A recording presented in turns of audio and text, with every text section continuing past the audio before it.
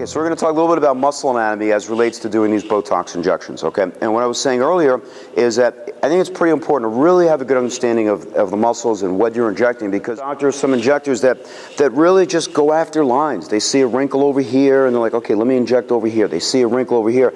But if you have a good understanding of the muscles, which we're going to talk about right now, you'll understand and you'll see how you can sculpt the patient's face, all right?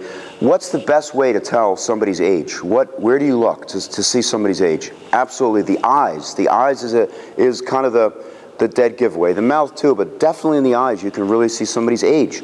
So if we can do a good job injecting Botox, we could take 10 years off their age, and you're going to see some good pictures I have. And the way we're going to do that is not just going after the lines, but by understanding that the muscles to the lateral side, the lateral orbicularis oculi muscle, is a strong depressor, all right? And we inject that area, we know that we're going to open up the eyes. And the same thing in the central area. We know that the corrugators and the procerus and all the muscles in the center are strong depressors. When we inject that area, we're going to create an eyebrow lift in the center. So let's just kind of go over some of these muscles so you have an understanding, all right? The glabellar area, all right? So you can see there's 4 muscles that make up, and here's a picture. Kind of, we already know, what that looks like in the center, but there's 4 muscles that make up the glabellar region.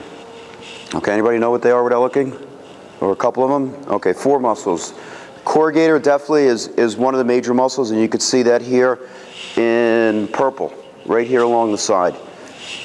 Okay, actually I can't tell too well from the picture. It's the muscle that makes up the medial 1/3 of your eyebrow. Okay, so actually in this picture, if you could see that, okay, it's like a tannish yellow color. And it's on each side. So you've got your corrugator right over here, and you have your corrugator over here. It's a strong depressor, and it's also an adductor. All right, so it's a depressor like this, and it's an adductor, ADD. So it brings your eyebrows together. So think about what happens if you inject that area. Not only are you going to bring the eyebrows up a little bit, but you're going to bring them apart. All right, and it really has a nice effect.